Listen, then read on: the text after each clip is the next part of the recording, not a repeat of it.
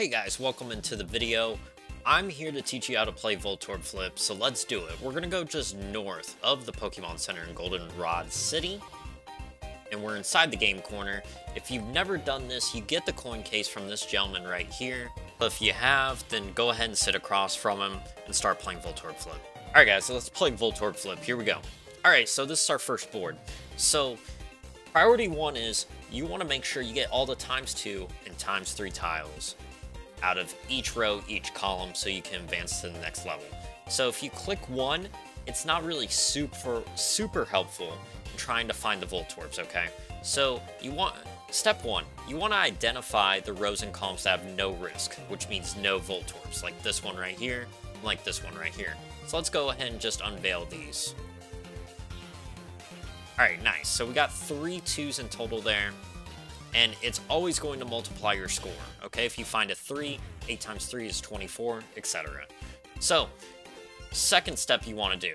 You want to find all the rows and columns that equal 5. For example, this column right here, 4 and 1. Here's a row right here, 3 and 2 equals 5. So you don't want to touch these. You're never going to gain score by clicking any of these. Okay, so if anything, the risk is higher because you could find a Voltorb, especially with 2 rows, or 2 Voltorbs in this row, excuse me. So, let's click this right here, and we can mark it by clicking this symbol right here. Okay, it's gonna say memo if you're playing like the actual HeartGold game. We're playing PokeMMO here. So, just click this right here, so that you identify that you do not want to click on these tiles here. Alright? So, we have some interesting steps we can take from here. 5 and 1, 6 and 1. So 6 and 1 means you have the highest score here. But it means you have 3 numbers revealed here with 1 Voltorb. It means one of these is going to be a 2. But because you have 2 Voltorbs in each of these rows, this is actually a really risky and actually kind of difficult level 1 board that we have here.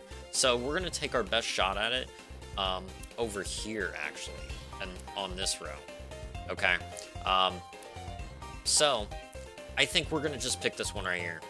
Alright, beautiful. Alright, so it worked out for us. So from here, we can eliminate... Oh no, we don't want to mark that one. We want to mark this one. Also, because we unveiled a 2 and a 1 here already, and there's 2 Voltorbs, it means there's 2 Voltorbs left in this column and only 1 score. So let's go ahead and just mark these as well, okay? So because we have 4 and 2, we have 2 points, 2 Voltorb left here, which means we took care of whatever score could possibly be here, right? So let's go ahead and just mark these as well. And we're down to these 2 tiles right here. So we've unveiled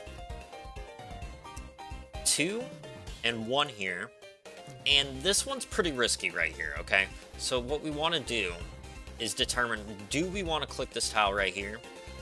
And the answer is no, because what we have yet to unveil in this column is 2 score, okay, and 1 Voltorb, which means each of these is either 1 or Voltorb. So we click that, which means that our 2 is right here. Alright, let's do another level. Let's do another level, guys.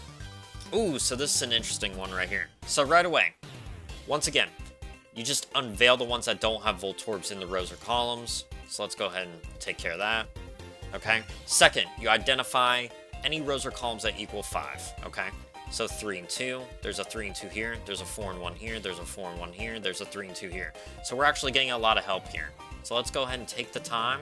Okay, so all the tiles that aren't productive to unveil are now marked, okay?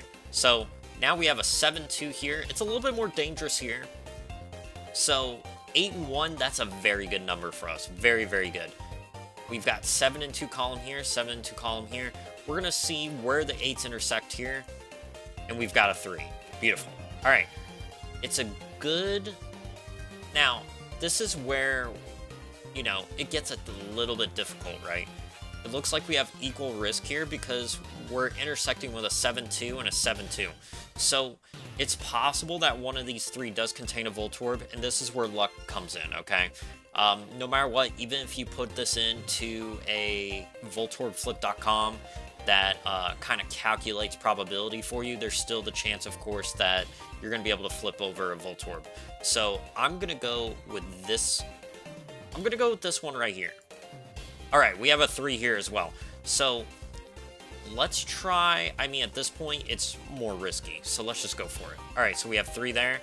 And if this one is 3, we got it. And if you don't want to do all the mathematics and legwork, all you have to do is go to VoltorbFlip.com, and then you just input the point in the Voltorb totals here. I have an example one that's already filled out here, and we'll go ahead and click solved. And this is going to be the best case scenario for what you can click. They can identify immediately where the Voltorbs are. Well, sometimes.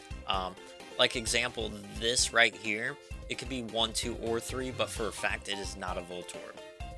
So ultimately, Voltorb Flip is a game of chance. So this game, yeah, it even says right here, please note Voltorb Flip is ultimately a game of chance. So it's not going to be perfect, guys, but VoltorbFlip.com will help you out a lot if you don't want to go through the legwork of figuring it out yourself. But that's all there is to cover for Voltorb Flip. Let me know, guys, what you want to see on the channel. Let me know if you got value out of this. Please give it a like, subscribe to the channel for more, and guys, I'll see you on the next one.